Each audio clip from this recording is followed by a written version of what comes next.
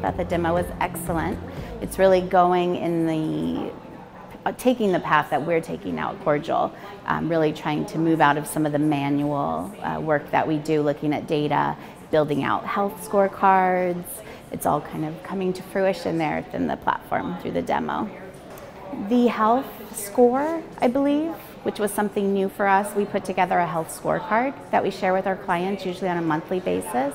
And it's really, really great for our clients, but it's all manual.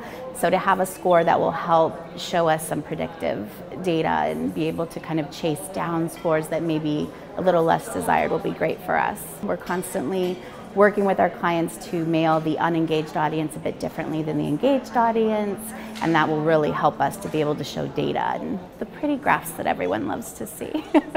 Yeah, this would be great to kind of guide us in a direction that we have to do all manually now. So we get a report from SparkPost every week, and we look through delivery rates, we look at all kinds of data touch points there, and then we build out scorecards.